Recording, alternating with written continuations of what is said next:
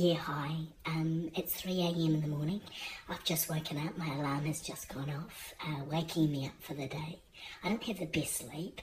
I tend not to when I know that the alarm's going to go off. You know, like I wake up from 1 o'clock, I wake up every quarter of an hour just checking the alarm. I have to get up so early because if I don't get into the traffic before 4 o'clock, I'm stuck in traffic for 5 hours. If I do manage to get into my car and into the traffic before 4 a.m, it only takes 20 minutes, so it's worth it. So yeah, that's what I aim for. The reason that I'm whispering is because the kids are still asleep. I don't actually see them in the morning nor at night when I actually get home.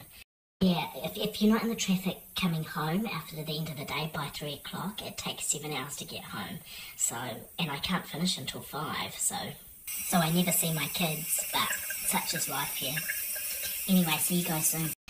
Okay, so I'm cutting things a bit fine. I decided to brush my teeth, which took an extra 30 seconds, which might count against me, but it's gonna be... Shit. I forgot the files, my work files, shit. I have to go back, hang on. Okay, I got my files from the living room, but it's now 4:01. I hope I haven't missed my window. Okay, my home street is fine. The real test is going to be the intersection at the top of the road to see whether I can get into the main flow of traffic. Okay, here we go. Shit.